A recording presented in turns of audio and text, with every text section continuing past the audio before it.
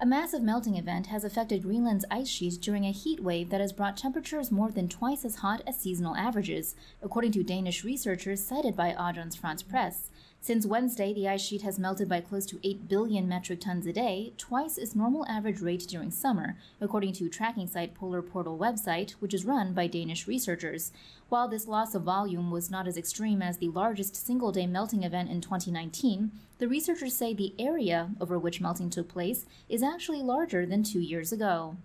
The amount of ice that melted on Wednesday alone was enough to cover the whole of Florida in 2 inches or 5 centimeters of water, and more than half of that mass will have flowed into the ocean, according to one climate scientist who spoke to Deutsche Welle. The Greenland ice sheet is the second largest mass of freshwater ice on the planet, according to Agence France Presse. It is made up of nearly 1.8 million square kilometers or 695,000 square miles of ice, second only to Antarctica. A study published in 2020 in the journal Nature stated that Greenland's ice is melting faster than at any point in the last 12,000 years, and a 2019 research paper in the journal Science Advances said that could add between 5 centimeters and 33 centimeters to global sea levels by the end of the century.